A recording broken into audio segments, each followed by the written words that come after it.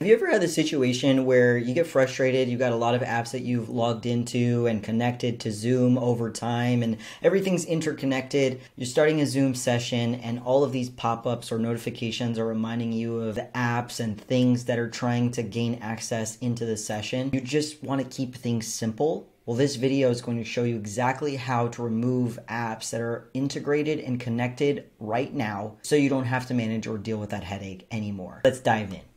Alright, now as you can see here, what I'm trying to do is remove these apps that I have somehow managed to install inside of Zoom, and I don't want both of them there. I really only want one. What I'm contemplating keeping is this one. So let's say that you're in a situation where you want to also allow one app to remain. What I want to do is remove the apps that currently are trying to join.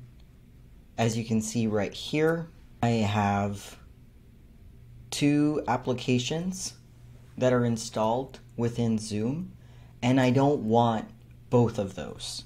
Now you might be in a situation where you don't want more than one app, or you want to remove whatever apps are installed or integrated inside of your Zoom application.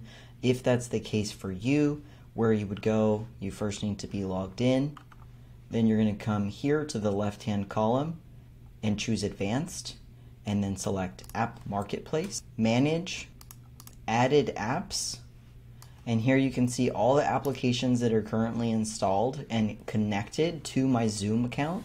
The one I do not want, whatever that is the one you need to choose Remove. And there you have it.